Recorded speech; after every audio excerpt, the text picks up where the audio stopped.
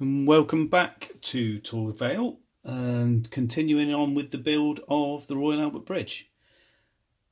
The pillars have been done. I am considering now, as I said last time, possibly doing it twice the height. So I will be speaking to Peter and seeing at some point that I can get extra pillars and columns for it to hold it up higher. I think it will look a bit more realistic on the layout. So now this one is, to start with, time to put these towers together. There are 3 in the double span kit. You get a central one which has 2 lots of these with the holes in, and that's where the tube goes into. The tube that runs along the top sits into those. It's even got the little lugs that will sit on the end here. If you see that there, it will. Obviously at the moment I'm not doing it correctly, but there you go. That will sit in there. So that will disappear in. This will be inside. And the tube, once it's all shaped around properly, will end up slotting inside there as well. So that will be the centre one. And then obviously the 2 end ones, if you are going just for the single span kit, or like I say for the double, you'll get them with the this, which is actually laser engraved in a little bit. Now I've seen that Peter says once it's all painted up and ready for it, just go over it with a little bit of white filler and then wipe it off afterwards, and it brings up all of that, as you've seen on the bridge, in white, which, you know, again, could have just done stickers, but that is just showing the workmanship of this. It's absolutely brilliant. So yeah, so these parts all go together. Now again, as you saw in the last video, and I'm doing this so I haven't got any comments or anything from the last video yet because I haven't even edited it, but it will have gone up. So hopefully by the time I build the second of these pillars, towers, it will have I would have possibly been able to do it, because he's saying to use this stuff again. Now, I can see that it's going to go pear-shaped. So for the first one, I'm going to go back to this. I'm going to have to turn off Facebook in a minute because the notifications seem to be going mental on something. So yeah, this will all be held together. Side bits and other bits all cut. All slot in nicely, all hold together. So yeah, I'm gonna crack on and see what I can do with this. So this could be fun. I've decided just to go shit or burst.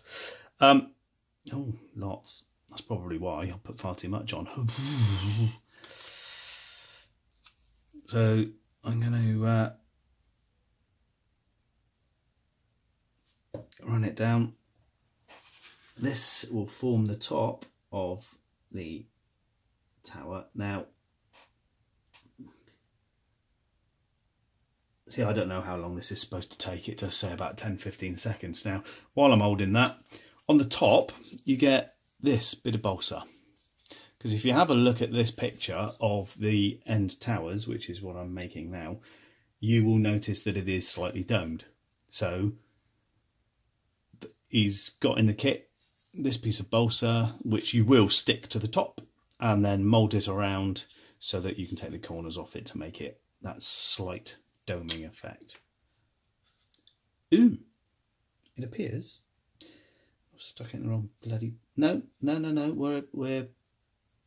we're better than we were. It looks all right. Okay, so this will go on here. Oh yeah, that's all, the angle of the dangle's all wrong, but never mind. I shall stick that one there on in a minute. So as you can see then, it would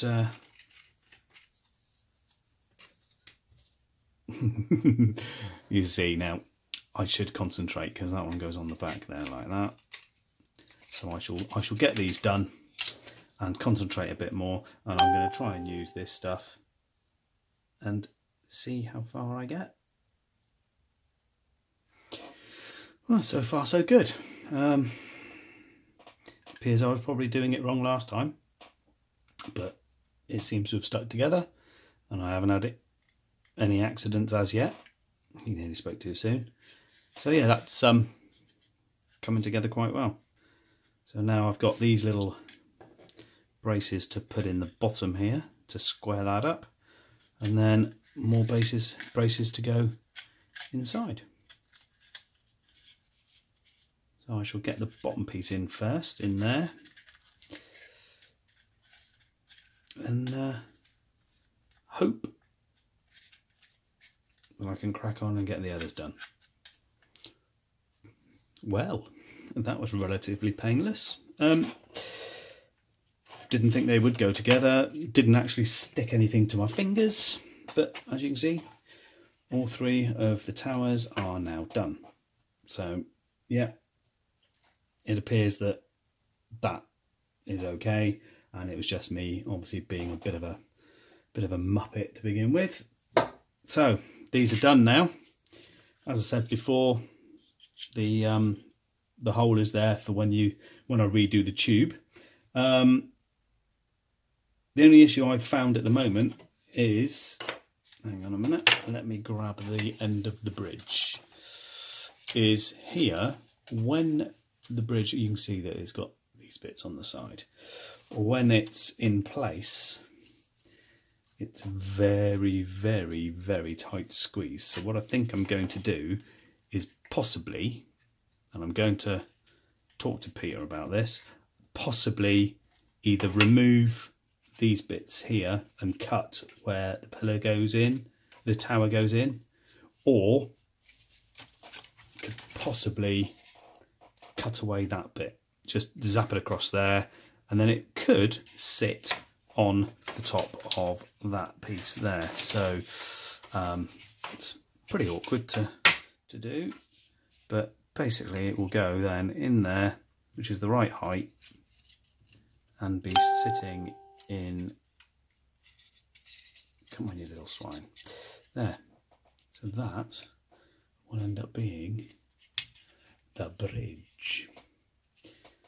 So the good thing about getting into modelling again is new tools. Obviously you won't be able to see this, but I'm going to be very, very careful and just hopefully, I don't know how good this glue is going to be.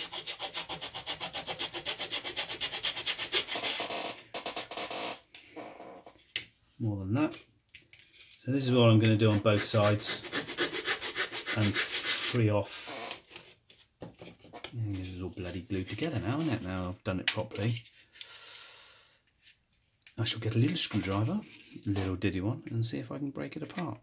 So I will come back to you, because I'm bound to stab that into my hands, and I don't want to shout naughty words over YouTube.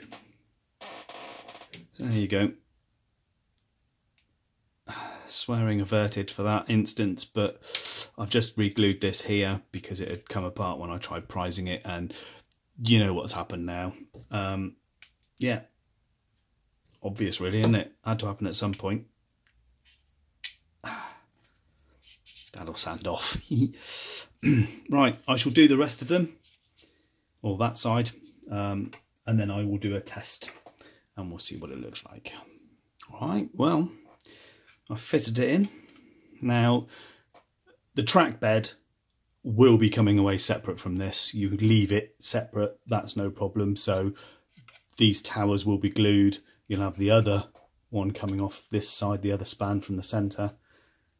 So these bits here will be glued. Now I've cut them away, and I think that is how it goes. If you go into there and zoom in, so you can see where, no you can't, yes you can, there look, you can see there on that dark edge is where the join goes together there, And that is where I've cut it out, and it's resting on the top of the actual track bed now, here and here.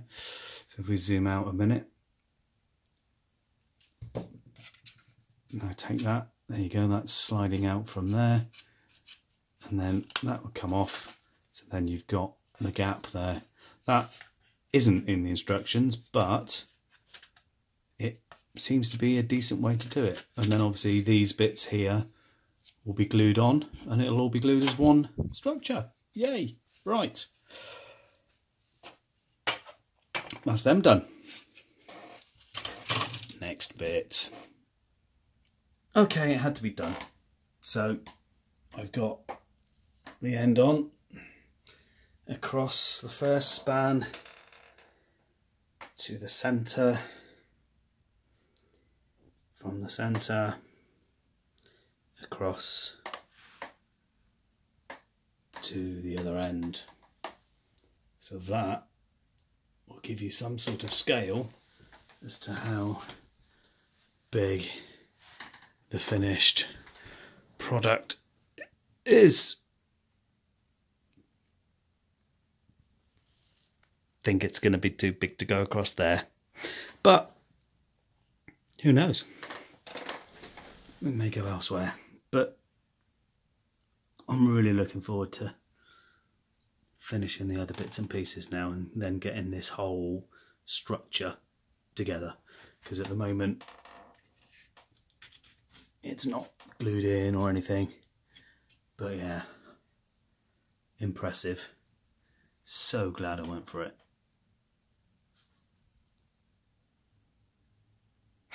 Right, with it broken down into component pieces, the next bit we need to do is to get these to the right shape. Now, as I've said in, I think, the first video, you get top and the bottom, and that corresponds with the top shape there to go into the top of that one,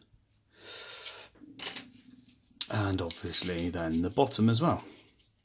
Now they do overlap slightly, but it means that we have to shape this.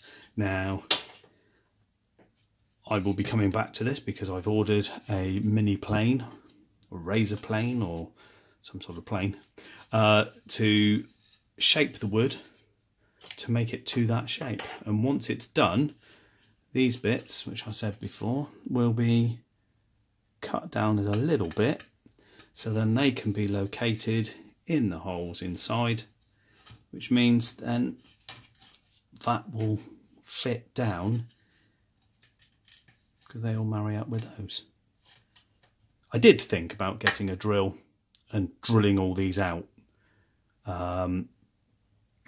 depending on how I can shape the edge of this with them in. I don't think that'll be a bit too difficult, but obviously they've been glued in place. If I thought about it previously, I could have left maybe one or two out during the gluing process, and then drilled all these little tiny holes here out, because obviously I've put the outer casing on it.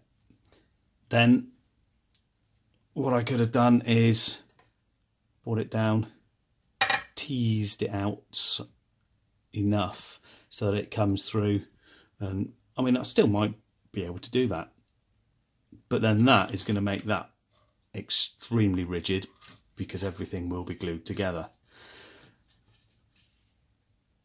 But that's a little bit down the line yet, because I've got to wait for the arrival of the little plane to do it. But it's certainly taking shape.